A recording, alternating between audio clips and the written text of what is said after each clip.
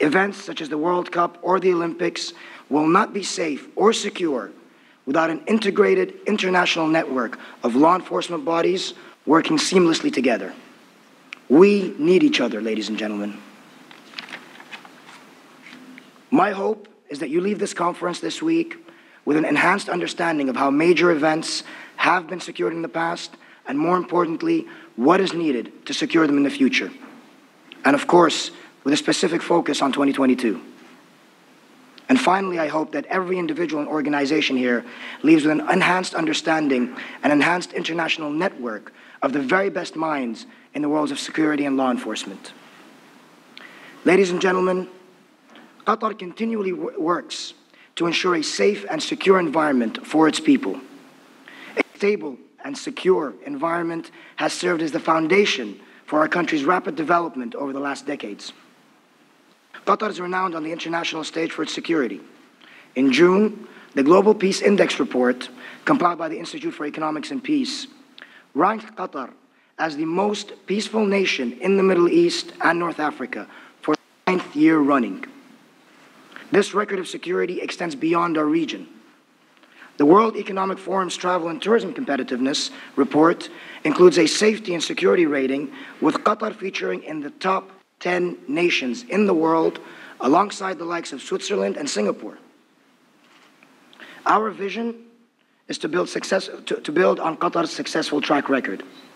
We will host a World Cup in 2022 that is robustly safe and secure, based on shared best practices between international and national partners, through organization and administration, through data sharing, through knowledge exchange, as well as effective law enforcement. But ladies and gentlemen, this must be combined with the preservation of the environment that we enjoy here in Qatar. Low-key security that is not oppressive.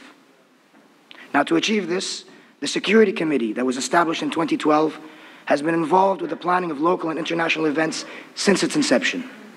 Members of the committee have participated in and observed security operations at events such as the 2016 European Championships in France, the 2014 FIFA World Cup in Brazil, as well as individual English, Spanish, and French league matches, amongst many others. The committee has also played an important role in consulting with our stadium engineers and our stakeholders to make sure that the security requirements are captured in the design of our competition venues from the start. Now, sitting at the heart of our approach to handling security for 2022 in a preemptive matter is, of course, the partnership with Interpol and, more importantly, Project Stadia. Beyond contributing to the security of 2022, the aim of this partnership is to create a center of excellence to assist Interpol member states, yourselves, in planning and executing policing and security operations for major sporting events. Now, we hope that this partnership leaves a lasting legacy for the international law enforcement community and its approach to planning for events such as the World Cup, the Olympics, and many other mega events. I'd like to also include the International Center for Sports Security, the ICSS, who is collaborating on event safety and security, on security design review, training, as well as on the master schedule for the events. Amongst many others, our international partners also include an agreement with the Council of Europe. And on a government-to-government basis, we have many relationships with numerous nations.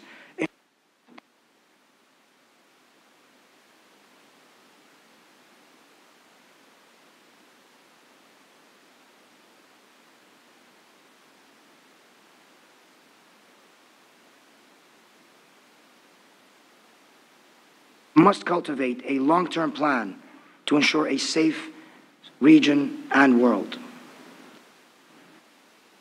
The community works together diligently to combat terrorism.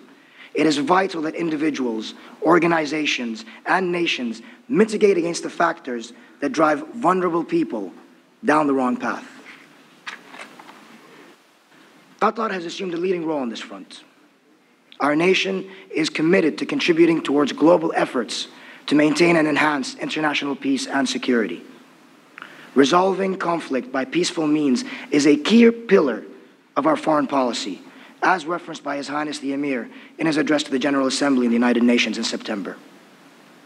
Qatar recognizes that the global fight against terrorism must be fought feverishly on many fronts, through military and intelligence forces, and in ending terrorism financing and cyber warfare. However, we consider the elimination of hopelessness, which drives desperate people towards such ideologies, as the ultimate solution to curbing terrorism. And on this front, our nation is committed to mediation through dialogue. We are committed to fighting poverty through development and humanitarian assistance.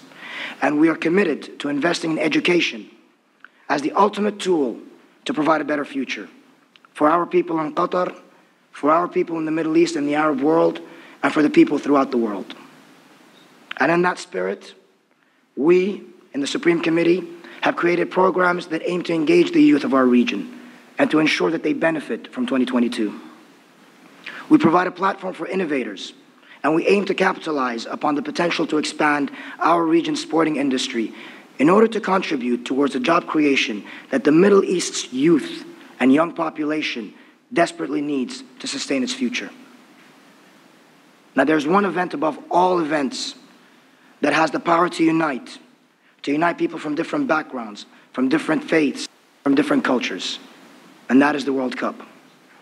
And we have always viewed the World Cup in Qatar in 2022, at the first to be held in our region, as a unique platform for bringing people together and enhancing understanding between the East and the West. And for us, this is not merely about 64 matches to be played in 28 days in 2022. We see 2022 as a platform for helping our region and our people in the long run. Ladies and gentlemen, I hope this conference serves to further our common goals, and I wish you all a very pleasant stay here in Doha. Thank you very much, and good morning.